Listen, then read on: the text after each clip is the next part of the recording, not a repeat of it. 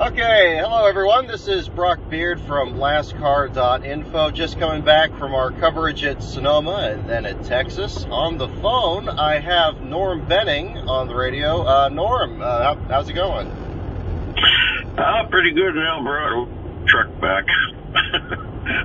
Well, I know the incident at Kansas, is something that's still, on your mind there, and we were talking a little bit about Pit Road about it, and I figured, we have you figured, we invited me to have a conversation with you about it, and so I just want to give you the floor.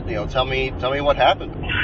All right, went to Kansas City, and we dropped our trailer at the racetrack, fortunately, and drove the dually to the Comfort Suites 7 minutes from the racetrack. It parked at 10:30 at night, has a factory alarm on it and so forth. I even asked the people at the front desk to keep an eye on it because I had so much stuff inside of it. And the lady said, just park it next to her car right in front of the window and everything will be fine. And at 6:45 in the morning, I came down to the lobby and looked out the window and my truck was gone. Went to the front desk, told them about it, called the police. Police came out, made a report, and I got to the racetrack. Well, back up a little bit. They put the video on, and it showed at 3:20 in the morning, white SUV backed in there with black tape on the license plate. Guy got out of it, broke my door handle, and somehow disarmed the factory alarm. It never went off. Got in the door and then smashed the steering. And at 3:24, he drove away.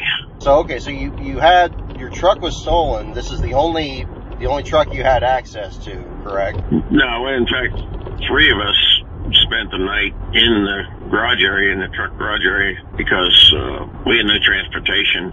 All the truck series people and so forth left, and we were literally sitting in the middle of the garage area in a trailer and couldn't leave. Didn't have credentials to get back in on Sunday. I was afraid to go out of there and not be able to get back into my trailer. So we spent the whole rest of the day after the truck race, and Richard Petty came over. I was really thankful he came over with food, a catered dinner for the 3 of us, which was really cool, and that was it for help.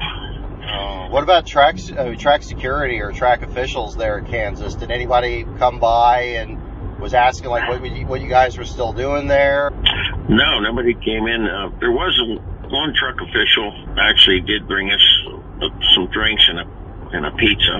I don't want to forget about that. He was thinking about us. But that was the extent of it. And then Jerry showed up shortly before the cup race was over, and they didn't want to let him in the racetrack after I talked to security.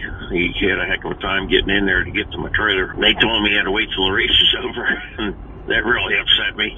So there was a pretty serious lack of communication there through security people and so forth. But it was a long day, and like I said, the 3 of us actually slept in the race hauler trailer. Did you have any bedding or anything in the trailer at the time, like any sleeping bags or anything like that? No. Yeah, it was disappointing to say the least. Be stuck out there. I was there, like I said, I went to the race, I got a ride over to the racetrack, and they towed the trailer into the racetrack for me.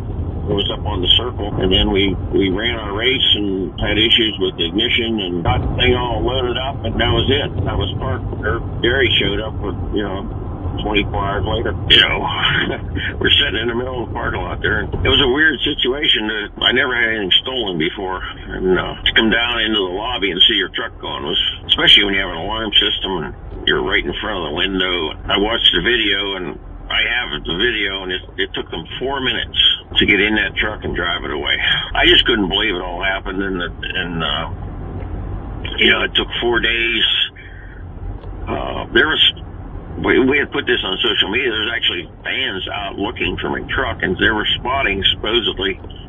And then 4 days later, I guess fans live out there in Kansas City spotted it at some apartment complex, called the police, and the police went and towed it to their pound and called me up and told me it was there and that I called the pound and asked the guys what kind of shape it was in. They said it was wrecked in the back, and fifth wheel was gone, batteries were gone, and I asked how they'd try and start it. They put batteries in and so forth, and they said that somebody had put gas in it. It's a diesel engine, so it ruined the engine. So I was in communication with my insurance company, and they had it towed to one of their facilities, and then I made arrangements to get the thing towed back to Pittsburgh, and now it's here, and we're still dealing with the insurance company about it, but we're going to get it back on the road. We got it repaired enough. It's still not right, but we got it. We changed the engine and all that stuff, and it's still got some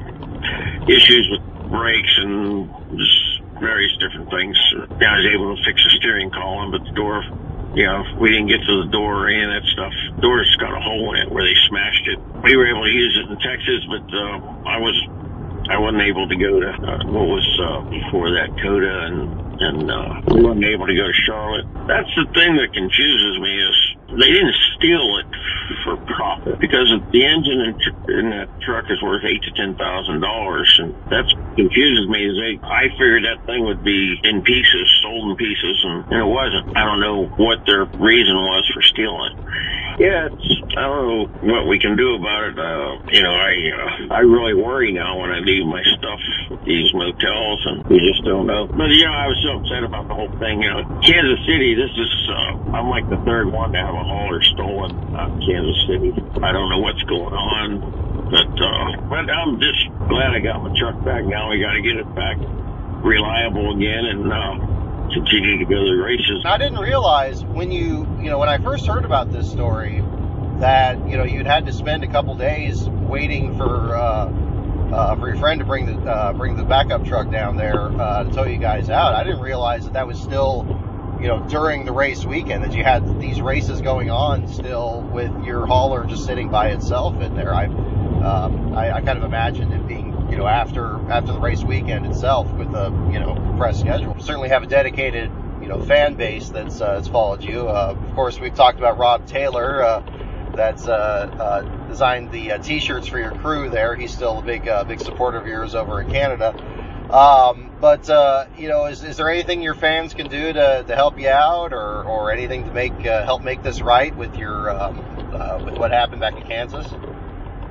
Well, a lot of fans suggested we start this GoFundMe page to try and get another hauler, get this one repaired. As it turned out, I really appreciate some people have contributed to getting me back on the road, and it's been a huge help. I really had reservations about doing that, but I had so many people telling me I need to do this so we can help you. So we did it, and it was amazing how many people stepped up to get us back on the road. I'm sorry to hear that this happened, and I hope that it gets made right real soon here. I mean, obviously you got your truck back, but hopefully you're made whole on that pretty soon. Yeah, it's amazing to me. I don't know what I did to deserve such a fan base, but I have over 11,000 followers, and it's just amazing to me.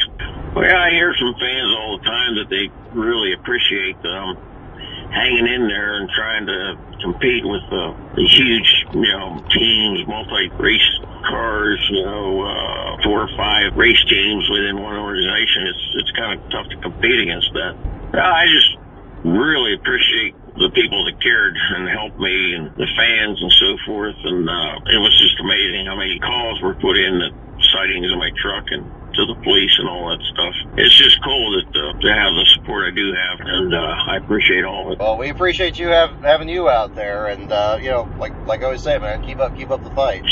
Oh yeah, it's I can't always be very competitive, but I'm there, and every once in a while we are, and I live for those moments. If we could just find ourselves a major sponsor, we could be competitive all the time, but it's really tough to do.